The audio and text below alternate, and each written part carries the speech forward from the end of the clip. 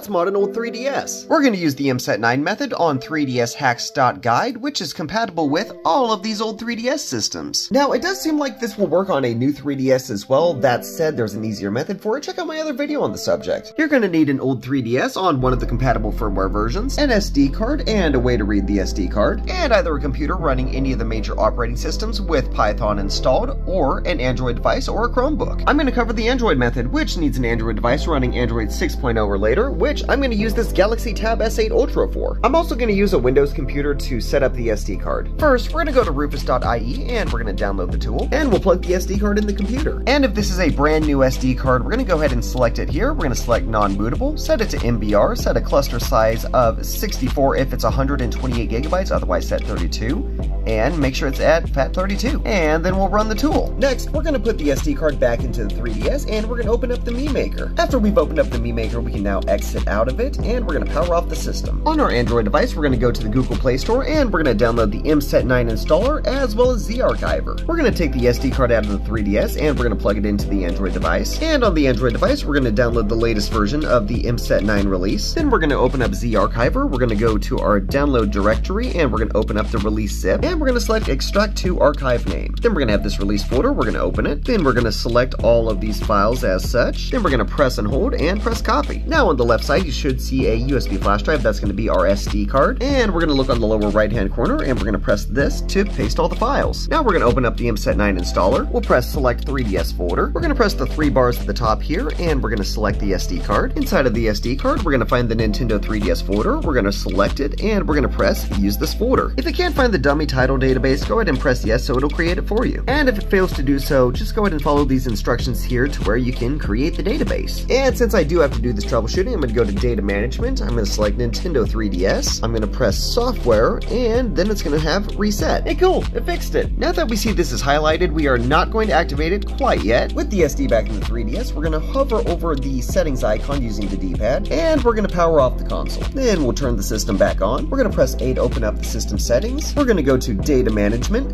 3DS, and extra data, and without touching any buttons or the touch screen, we're going to remove the SD card and put it back into the Android device. Now we're going to leave the system on over here, and we're going to move back over to the Android device. We're going to see setup MSET9, and we're going to select it. We're going to select the 3DS model that corresponds to our system, and I'm working on the 3DS XL, so I'm going to select that. It's going to ask us what our firmware version is. Mine is 11.17, so I'm going to select that. And once it's complete, we're going to remove the SD card and put it back into the 3DS. So I'm going to put the SD card back into the 3DS here, and it's going to boot the exploit. Then we're going to put in the button combo that it shows on the top screen, and when it's done, we're going to press A to reboot the console. Then it's going to boot into Luma 3DS. We're going to press start and A. Then we're going to power off the 3DS, and we're going to put the SD card back in the Android device. And back on the Android device, we're going to press remove MSET9. Then we're going to go to the written guide that we have in the video description, and we're going to download these two files here. We're going to copy the finalize ROM FS, and we're going to put it on the root of the SD card. Then we're going to copy the X finalize helper. Then in the SD card, we're going to go to the Luma folder. If you don't already have a payloads folder, press the plus button at the top here, and you're going to type out the word payloads, press create, and we're going to paste that X finalize file inside of the folder. Then we'll put the SD card back in the 3DS, and we'll power on the system. We're going to go to system settings, go to other settings. We're going to go all the way to the right here, and we're going to do a system update. After the system update, we're going to press the left shoulder button down and B at the same time to open up this menu. We're going to go down to miscellaneous options, and we're going to select dump DSP firmware. After that's complete, you're going to press B, and you're going to return to this menu here. We're going to select nullify user time offset, and we'll press B 3 times to exit out of the menu. Then we're going to power off the system, and we're going to power on the system while holding X to boot into God mode. If it asks you to create an essential backup or to fix the RTC date and time, go ahead and press A for both of those. Then we're going to press the home button. We're going to go down to scripts, and we're going to select finalize. And it's telling me it's going to install all this. I'm going to press A for yes, and we'll press A to write to sys NAND. We're going to punch in this button combo to confirm, and during this process, it's going to make a NAND backup. And after the process is complete, we're going to press A, which will shut down the system. And next, we're going to take the SD card out, and we're going to plug it into a computer. Inside the SD card, we're going to go to the GM9 folder, and we're going to make a copy of this backups, which is where the NAND is going to be, just in case anything ever goes wrong. And after they're backed up, you can delete them off the SD card. Now when we power the 3DS back on, we're going to see all these presents, which contain the homebrew. And now we're modded. Don't forget to like, follow, and share for more.